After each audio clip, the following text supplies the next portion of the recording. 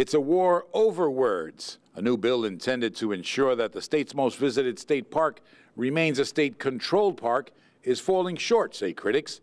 Last week, the governor signed a bill that gave oversight of future development of Liberty State Park to the newly formed Meadowlands Regional Commission, promising that language in a new bill would make sure that decisions on the park's future development would remain with the state's Department of Environmental Protection.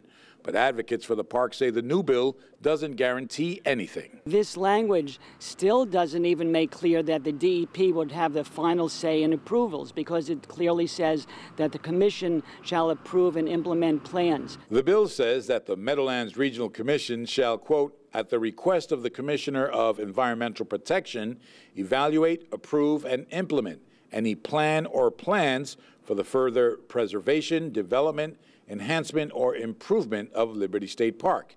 It also says, quote, nothing in this subsection shall be construed to transfer ownership of any of the property of Liberty State Park to the commission or any other person. We don't want this commission to have that power to approve and implement plans, and the broad public consensus has always been for non-privatized park, and this commission would be used to facilitate and ramrod privatization plans. So approve and implement must come out of this bill. The 1,200-acre park is known for its incredible views of the Manhattan skyline and Statue of Liberty.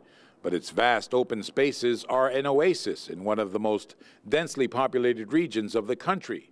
Still, there are privately run enterprises here, like these restaurant banquet halls and the marina.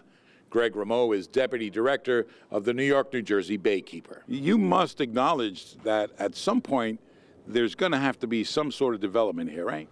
Oh, absolutely. Right from the beginning, and this I speak for myself and the Friends have said, there is good investment that could be made right here in the Central Railroad Terminal, as long as it's appropriate for parks and people can benefit. Amenities are in parks everywhere, private amenities, but there have to be what's good for the park. And that means more playgrounds and trails for walking and biking, maybe a place to get a burger or a salad, and small-scale concert facilities, not hotels or convention centers or more parking lots.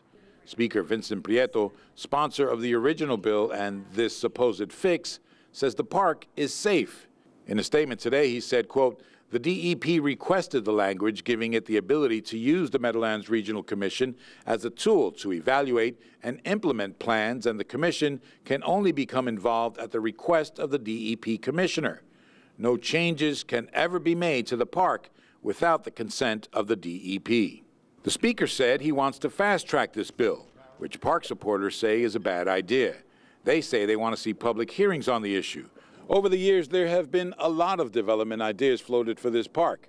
Water slide, golf course. Someone even wanted to put a food court and a mini mall at the Central Railroad Terminal. But this is the first time that the state has actually tried to create a mechanism to facilitate that development. It seems clear to most observers now that when it comes to development at Liberty State Park, it's no longer a question of if, but more a question of when. At Liberty State Park, I'm David Cruz, NJTV News.